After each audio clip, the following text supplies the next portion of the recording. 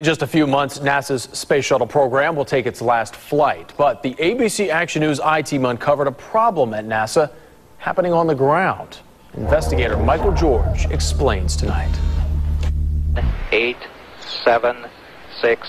They can put a man on the moon. 1. Booster ignition. But they can't keep track of the equipment they use to do it. That's according to NASA reports obtained by the I-Team.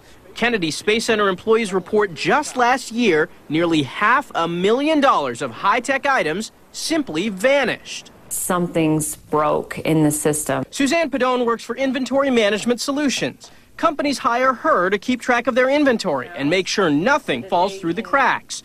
We showed her what we found at NASA. It appears that there isn't really a process working year after year, and it's probably going to continually get worse. General public is not going to be happy if they know assets are missing, and it's not getting addressed. If you want to see what else NASA has lost over the last 3 years, you'll find a complete listing on our website, abcactionnews.com/I-Team. Michael George, ABC Action News. General public is not going to be happy if they know assets are missing, and it's not getting addressed. It is time for America to take the next steps. Today I announce a new plan to explore space and extend a human presence across our solar system. Our first goal is to complete the International Space Station by 2010. We will finish what we have started.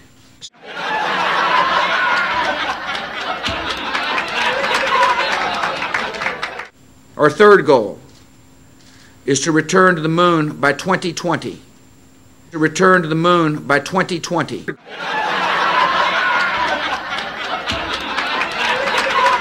As the launching point for missions beyond.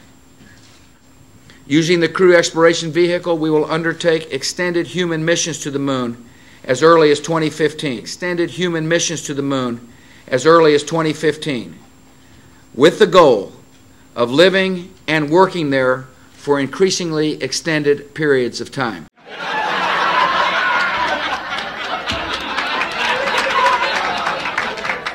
With the experience and knowledge gained on the moon, we will then be ready to take the next steps of space exploration, human missions to Mars and to worlds beyond. Follow the moon.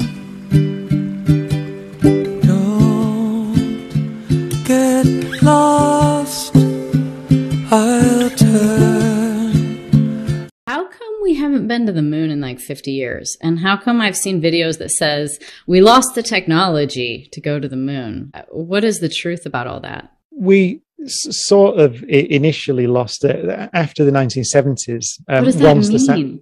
What does it mean to lose the technology? It's very, very difficult and expensive to build a Saturn V. In those days, in the 60s, I'd say it was right on the edge of our capabilities. It's astonishing that we managed to do it. Well, they say now that your telephone has more capabilities than what they had in totality to fly to the moon.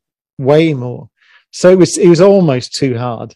And I remember I got to speak to Charlie Duke, who walked on the moon, Apollo 16, and he said that his dad remembered the Wright brothers flight. Right, so his dad remembered the Wright brothers and then saw his son walk on the moon. So that's just almost impossible to believe. It was done. The other thing Charlie Duke said is that he said when you've got like 700,000 engineers and unlimited budget, you can do a lot. Right? Right? So that's how they did it. But then, of course, at the time, it was very difficult, very dangerous, and very expensive. And it was one of the great human achievements that we managed to do it. Now it's a lot less dangerous, a lot cheaper, and we have the technology and the computing power, as you say, to do it rather much more easily. So that's why we're going back now, because you don't need 700,000 engineers and unlimited budget. You now can do it. SpaceX are pretty close.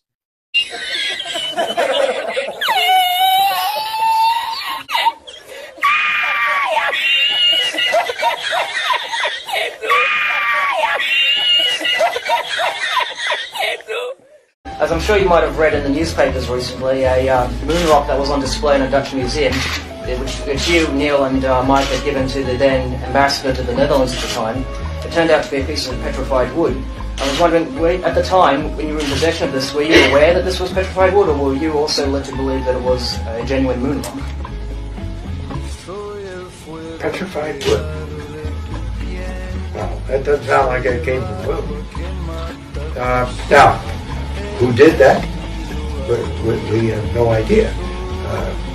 But I'm sure the United States would not present to world leaders a piece of petrified wood claiming that it was a sample from the moon. Hey, who put that there? Who put that there? Well, the universe put it there. And what do we have to show for it? Rocks and other science. Why has nobody been to the moon in such a long time? That's not an 8-year-old's question. That's my question. I want to know, but I think I know. Because we didn't go there, and that's the way it happened. And if it didn't happen, it's nice to know why it didn't happen, because we didn't go there, and we didn't go there, and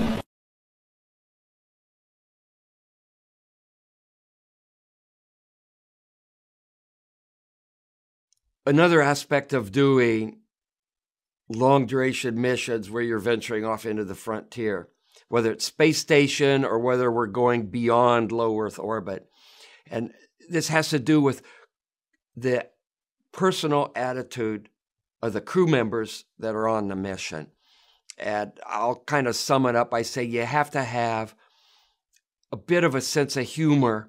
So we would stretch our clothing out longer than what it was initially intended. Initially, we were to wear a pair of underwear and socks and a t-shirt for 3 days, and having no way to wash these aids in a weightless environment, then they're just discarded as rags to mop up stuff, and then finally discarded with a fiery deorbit trajectory into Earth's atmosphere. We stretched our clothing out to 8 to 10 days.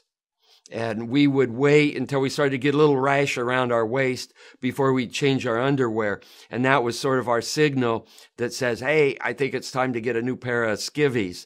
So you have to have a bit of a sense of humor. Far